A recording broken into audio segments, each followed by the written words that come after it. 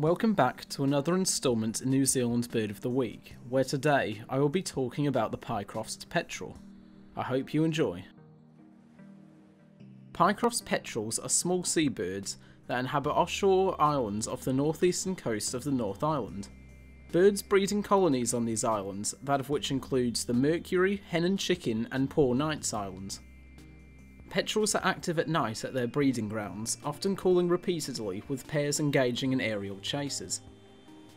There is little information about their lives out at sea, however recent tracking studies have shown that birds mostly forage at the sea surface, picking off small crustaceans and squid.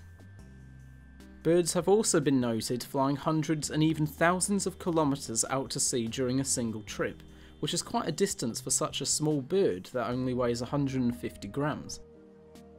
Birds nest in burrows amongst tree roots and rocks, usually being dug on well-drained slopes under forest cover.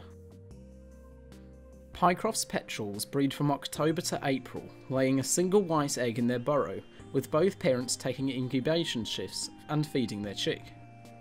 Over an annual period, the same pair of birds can continually mate with each other to produce new chicks. But because of this, birds are vulnerable to introduced predators, due to their small clutch. The major threat to Pycroft's petrels and other gadfly petrels, the genus that the birds belong to, are introduced mammalian predators.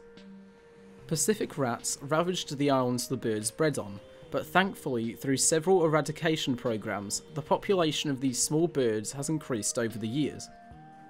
The population on Red Mercury Island, as an example, increased rapidly after rats were eradicated in 1992, with an estimated 5,000 to 10,000 pairs now present, representing 75% of the population. And with that, I thank you for watching this instalment of New Zealand's Bird of the Week. For next time, you can vote for the Lyall's wren, a small extinct New Zealand wren species. And with that, I'll see you next time, whenever that may be. See you later.